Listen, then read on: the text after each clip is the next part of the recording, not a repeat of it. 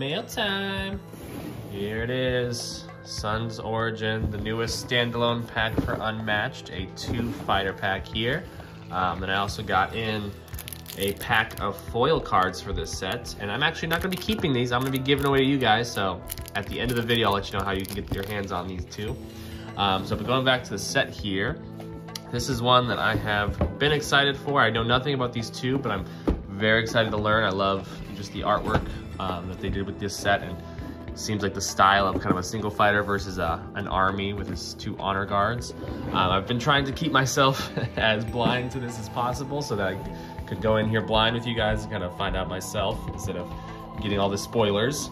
But one thing I do want to point out, right when I opened the box, I did notice we have a 1 battlefield here. So we're sticking to just having one-sided boards, which is okay. I guess we shouldn't be greedy and want our 2 boards, but hey, they gave us 2 boards for the longest time, so you know, I should be expecting by 2 boards. And then also I did notice on here, the barcode has these like flame design on there, which is also very fun. But yeah, so Oba Nobunaga is our first character here, and then Tomoe Gozen. So we have a single fighter and then a hero with 2 sidekicks. And that's the only spoiler I really got on this guy, is that I saw he has 2 sidekicks and they have different icons because they have more than 1 health each, but they have their own health dials. That's kind of where the spoiler where I saw it is. They have 3 health dials total for their team. But yeah, before we open it up here, I do want to take a look at the artwork on the box actually. Because if you saw my unboxing of Adventures, kind of had a problem. They changed the way they did the artwork on the box, because usually we get some nice artwork from the cards on the side of the box.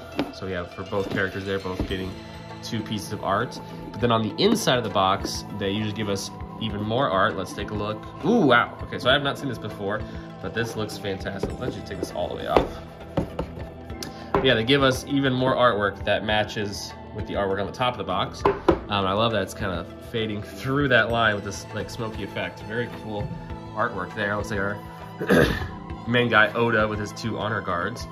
And then, yes, so there's Gozen, Tomoe. Sorry, Tomoe Gozen. But yeah, this artwork looks fantastic. And they're really taking some, ooh, this, I really like his art. I like that kind of tannish brown with the red. The colors really work for this guy.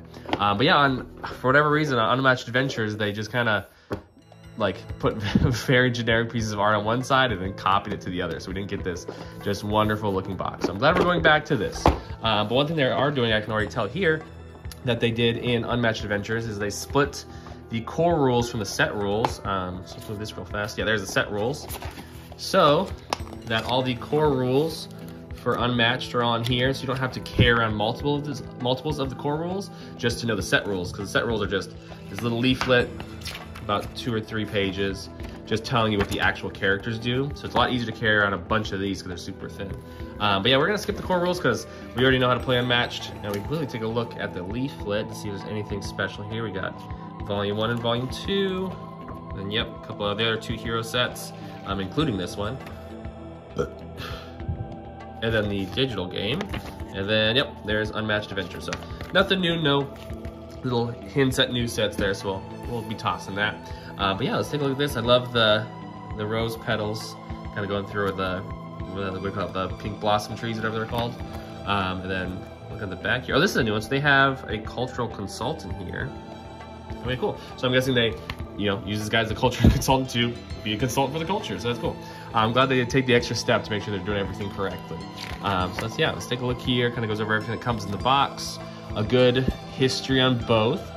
So Japan in the 1500s, then 12th century. So very cool. I'll be reading these by myself. I'm not going to bore you with the details, but I love learning the backstory of these characters. Then here's some special rules. So we have attack of opportunity and flanking, which once again, I'll be reading over these, then we can kind of talk to it together as we look through their decks. But it's cool that they got new keywords. The flanking one I saw a little bit of a spoiler of, but I didn't learn what it does yet, so we'll be going back to that. So that's our set rules. And then next in our box here is our cardboard punch out for our health dials. Something that Unmatched always knocks out of the park. The only one that I've not liked so far is Annie Christmas's right here. I just think that one's ugly. But yeah, these ones look fantastic. And of course we can look at these more in detail whenever we're looking at their decks. And then next here is our board, which we already know is the same board on both sides, just one has the see-through so you can see the map a little bit better.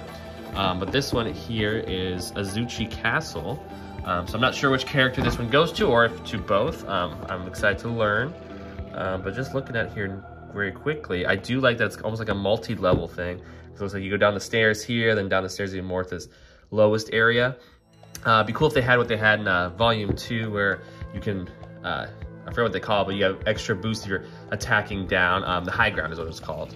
So it'd be cool if they brought back the high ground, because there's a ladder here, a ladder there, and a bunch of staircases going around. So very cool. So you can move on and quickly take a look at the box. Once again, Unmatched does perfect every time. I love that they have, so they have both of them labeled correctly. They have spots for the sidekicks to go, perfect indentations for the characters so they don't get jostled around and broken. Which, of course, we can look at these more in detail, but yeah, we have some very small little pieces that we don't want broken. And then actually, yeah, it actually looks like his character doesn't fully fit into the slide. You can see like the sword pokes out.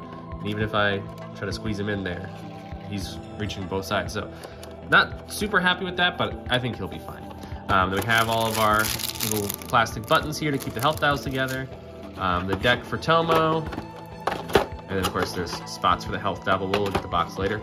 And then the deck for Oda here, and then his two sidekicks. And we'll look at all those in more detail later. So yeah, let's look at the fighters. Starting off with Oba Nobunaga. I'm hopefully saying that correctly. This guy has such an awesome miniature. I have not looked through his deck. I don't know how he plays, but this miniature is so cool. I want to play as him already. I love this like very beigey tan color. With him holding this huge sword out and like commanding his troops, and just the details on this miniature. He's so stinking cool. We can also look at his sidekicks real fast. And I kind of mentioned in the unboxing, but he has two sidekicks. They're not one health sidekicks, and they all have their own health dial. And you can see they're both honor guards. We have this blue one here, and then we have this red one. And of course, same on both sides, but very, very cool looking. Love even just the, they take up a third of the disc, but they still have some cool artwork on them. And then before we move on to the deck, we can also just quickly take a look at their health dials here. Oda obviously has 13. And I have noticed, I think on all 4 of the health dials, they all have interesting zeros. So I don't know what that's kanji for. I'm guessing this is kanji for his name on the side here, but I'm not, maybe that's zero, maybe it's death, who knows. Hopefully I'll have a translation there. If not, I could not figure out how to type that symbol in.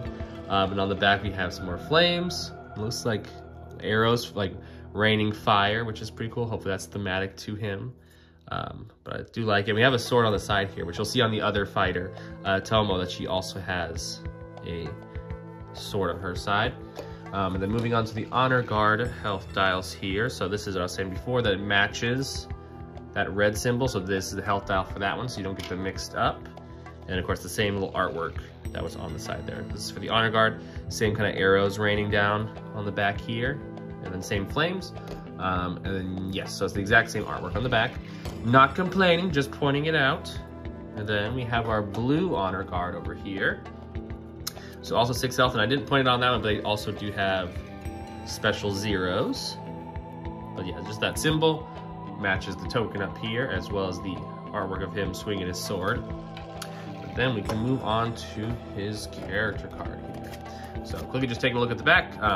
All the same as our other characters, just like to see if they updated anything. So this is Oba Nobunaga. Hopefully I'm saying that correctly. I'm so nervous I'm not be saying any of these names right. So this is a 13 health fighter with a move of 2. And then he also has 2 sidekicks, the honor guards. And they are 6 health, so just kind of tells you 2 there. And they are both melee. And this is Master Strategist. Other friendly fighters in Oba Nobunaga's zone add 1 to the value of their played combat cards. Oba Nobunaga does not benefit from this ability. If I'm not misremembering correctly, so it says combat cards and not attack cards. This will be to attack cards, defense cards, and versatile cards. So a +1. And also it doesn't say to his honor guards. I also want to point out that it says other friendly fighters. So if you're playing adventures or a 2v2, this guy's really, really good. He's a great team player. He's gonna be bumping everybody's attacks up. So you kind of want him just sitting just slightly behind to boost everybody's attacks that's around him. But let's take a look at his deck and see if he's, he's not sitting behind. Maybe he's also attacking pretty hard. So this is his card back here. I believe it has the same kanji symbols. Yes, it does. So I'm guessing that's his name there. We have that same symbol that we've seen, oh, actually, yeah, they're different. So this is a whole new symbol compared to the two Honor Guard ones. With the same flames popping up, same arrows raining down in the back there. And there's Oda in the Honor Guard. So I'm just gonna call him Oda from now on to hopefully not keep messing it up. But I will say that, oh, actually, you know what? I am totally wrong. The blue symbol here, I was messed up by the red border, but that blue symbol's in the middle there, and then this flower symbol is up on his sword there. So cool details. It's maybe his sword and the two Honor Guards there. But let's take a look at his deck here, starting with Oda specific cards. This is an attack of 5, boost of 2, 2 copies, and this is Student of War. After combat, draw a number of cards equal to the amount of combat damage dealt to the opposing fighter. So that could draw you a lot of cards, and he has 2 of those. So yeah, so 2 5-power cards off the bat. So yeah, he's definitely not staying in the back. He's also attacking pretty hard. And then this is Pragmatism. It is a 3 defense for Oda, a boost of 1, 3 copies, and it is immediately cancel all effects on your opponent's card. So I've kind of noticed, we'll see if he has a Feint in his deck, but I've noticed with the Adventures and now with this set, they're kind of steering away from having Feint be in most people's decks. So this is a, not a versatile, it's a defense this time for 3 instead of 2, so it's a little bit stronger when it comes to defending, but you can attack with it. Which, I mean, honestly, a lot of times, I usually save my feints for defending anyway, so I kind of like this card better, but I'm also just admiring the gorgeous artwork on these cards. Next here is a scheme for Oda. It is a 3 boost, 2 copies, and this is Demon King of the 6th Heaven. It is deal 2 damage to each opposing flanked fighter. So I forgot to explain flanked here, but Oda has a special keyword in his deck, that flanked here. That means that it's any opponent with 2 of your controlled fighters adjacent to it. So any of your 3 that you control, if they are adjacent to any fighter, not even the ones in the combat, any adjacent fighter, they are considered flanked. So you could have these 2 adjacent to one fighter, and then another fighter over here adjacent to both of them. Both of those 2 are flanked, so they both would get 2 damage. So yeah, so that is his schemes there. And then moving on, these are cards for specifically the Honor Guard. This is a 2 attack, 1 boost, 2 copies. And this is Sun and Moon. During combat, if the opposing fighter is flanked, ignore the value of your opponent's card. So that's pretty scary. I mean, not super scary because this is only a 2 attack, but I mean, you get a free cancel if you just have both your Honor Guards surrounding them, or even Oda next to them. So yeah, 2 copies of those. And then next here is another Honor Guard card, an attack of 4, boost of 1, 3 copies. And this is Lightning and Thunder. Immediately, if the opposing fighter is flanked, cancel all effects on your opponent's card. So kind of same as the last one, but after combat, move your fighter up to 2 spaces. So, but this is a 4 instead of that other one. And then actually, now that I should correct myself here. This one is you ignore the value of your opponent's card. This is when you cancel all the effects. So 2 different effects, but both, we really care about being flanked, really care about surrounding. Honestly, if they submitted some old decks here, the flanked keyword would be very cool to have on the Raptors, because I believe they have that kind of wording, but it's not called flanked in that deck. So that's all of our Honor Guard cards. Moving on to any card, so all 3 of our guys can use this one. This is a attack of 3, boost of 3, 3 copies, and Fire in the Flames. During combat, if the opposing fighter is flanked, this card's value is 5 instead. So that, once again, he really cares about surrounding you. So it seems like you're gonna be pretty agile and kind of pick at it one at a time and not get surrounded by these guys. So that's all of our attack cards from this deck. And the next here is any of 2 defense, 2 boost, 3 copies, and this is Spring the Trap. Immediately, your fighter may swap spaces with an adjacent friendly fighter.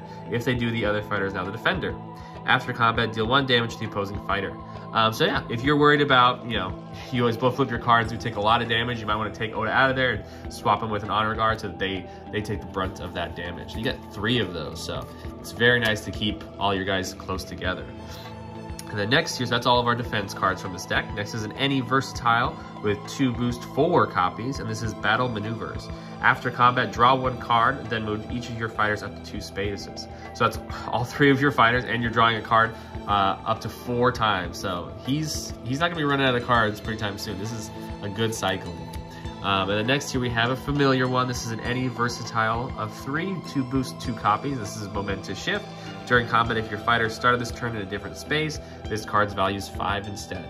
So you can definitely combo this by moving your fighters, and then the moved fighter can also attack someone else or that same opponent.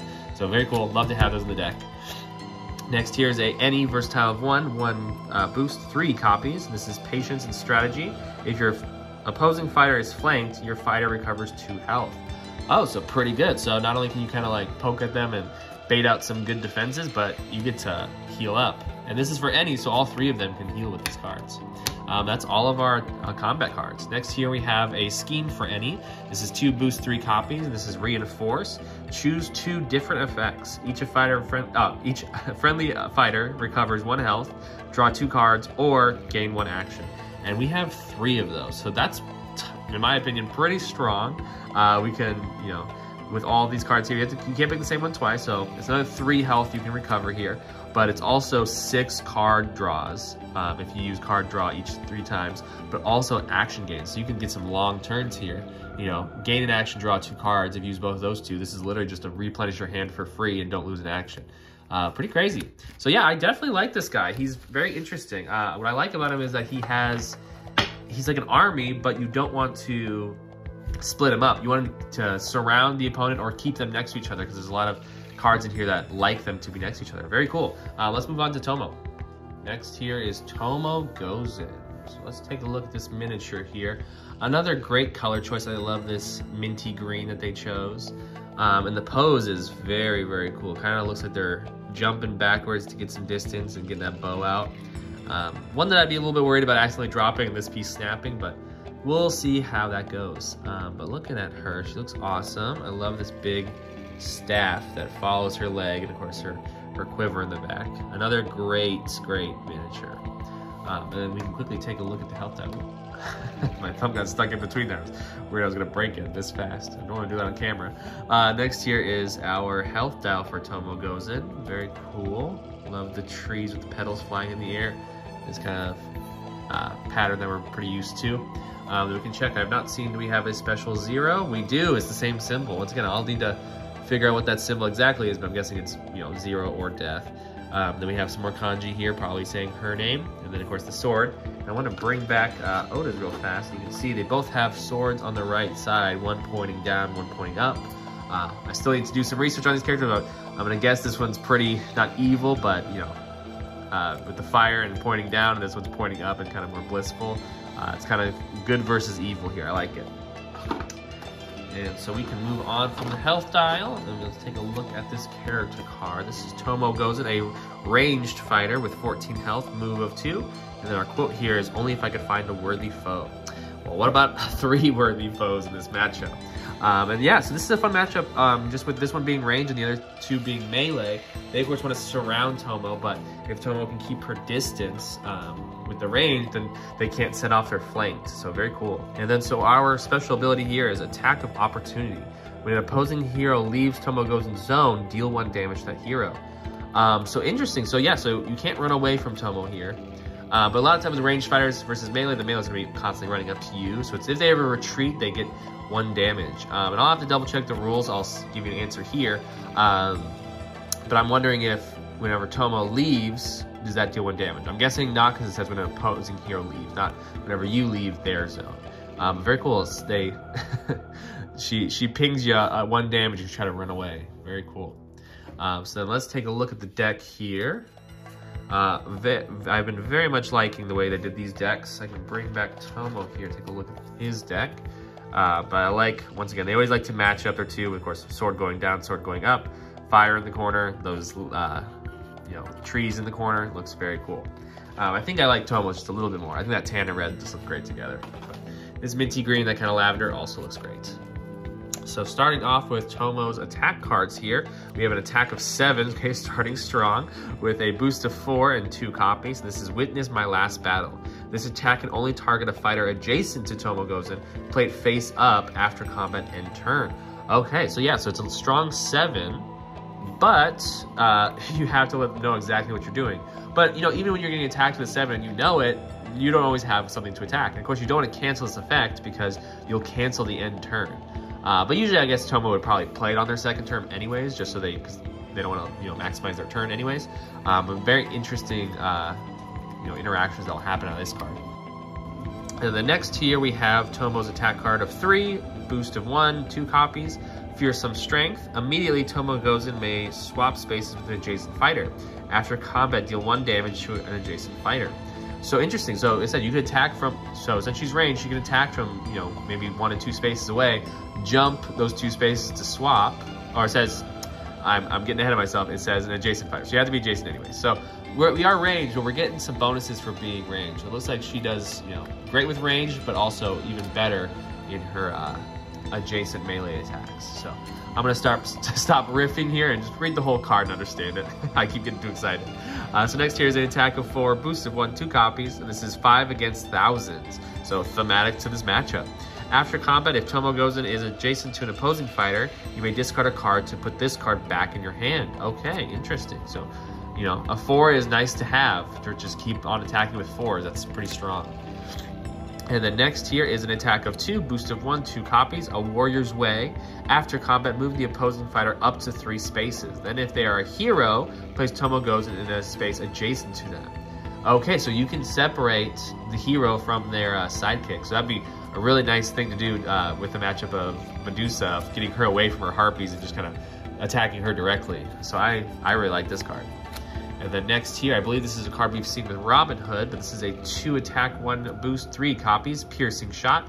After combat, draw 2 cards. So there's 6 card draw right there. That's all of our attack cards. Next here is a defense 3 for Tomoe. It is 2 boost, 2 copies, and this is refuse to retreat. Immediately, Tomoe Gozen cannot leave her space for the rest of the turn. After combat, if the opposing fighter is adjacent, your opponent discards 1 card. So yeah, so not a strong defense. 3 is pretty good, but then you're immediately stuck there until for the rest of the turn. From obviously their turn, because you're defending on their turn. But yeah. Next here is a defense of 2 copies, 2 boost, 3 copies, and this is Deeds of Valor. During combat, Tomoe Gozen cannot take more than 2 combat damage this turn. This is a great card, love that, especially if something big attacks coming. And then that's all of our defense cards. Moving on to our versatile, we have a versatile of 3 boost, 2 copies, and this is confront any demon or god. After combat, draw 1 card. Then if you lost the combat, look at your opponent's hand and choose 1 card for them to discard. Great, so you're getting that 1 card draw either way, but if you lose, you get an extra bonus. Of course, this is versatile, so attacking or defending. Next versatile here, versatile of 3 boost, 3 copies, a worthy opponent. During combat, if the opposing fighter is a hero, this card's value is 5 instead. So I like that. So you want to save this to finish the game or do some big damage to those people. That's 3 5s right there if you're attacking the hero. So very strong against a solo fighter. And the next here is a versatile 2, 1 boost, 3 copies. This is Flash of Steel. Immediately, if the opposing fighter is a hero, cancel all effects on your opponent's card. After combat, if the opposing fighter is adjacent, deal 1 damage to them. Okay, so this is, once again, where we don't have a feint in this deck, or at least I haven't seen one yet, but it's a 2 versatile, but this time it has to be a hero. But since you have the downside of only heroes get feinted, you deal 1 damage if they're adjacent. So honestly, once again, it's worse in a way from feint, but stronger in the right situations. So I like that. Of course, 3 copies. Next one, another familiar one here, a 4 versatile, 1 copy, 1 booster copy, to keep getting those mixed up. This is Skirmish. After combat, if you won the combat, move the fighter in the combat up to 2 spaces. So once again, we are used to that card. Next here is a Scheme with a boost of 2 3 copies, and this is Lord Kiso's Final Stand. Move Tomoe Gozen up to 3 spaces. She may move through sidekicks. Then choose one. Tomoe Gozen recovers 2 health or gain 1 action. So both decks here have some good healing, some good card draw, and some good action gaining. So 3 actions you can gain. So yeah, I'm excited to play this one. I like the interactions of the solo versus the army. And honestly, I do like Tomoe, but I think Oda's gonna be my one to go with. So let's look at my final thoughts here. So I don't have much for my final thoughts, but I just want to quickly show off how nicely these guys fit inside the box here. Unmatched really does it unlike no other. I mean, they're literally unmatched, pardon the pun, but everything just always fits in here. So nice and snug, and I'm never worried about things jostling around and getting broken. Even this with Oda here, sword poking out, I know that once, The board is in here and our manuals. Everything is nice and snug. Nothing's gonna get broken. So also, before I go, I do want to quickly show off, I have 2 foils for this set. One for Tomoe, one for Oda, one for Gozen here. And I'm gonna be giving these away. So I have a secret message hidden throughout this video. First person to comment on my Instagram page, this page here, that secret message, I'll be posting a picture of Sun's origin, so just comment on that picture. But whoever posts that secret message first will be getting both of these. And we have a foil of Fire and the Flames here, where all the fire is nice and shiny, looks gorgeous. And I also have a copy of Witness My Last Battle with all those wind flurries. So yeah, go ahead and go hunt for that secret message. First person to find it will get both of these sent to them. Yeah, I gotta go, my toast is burning.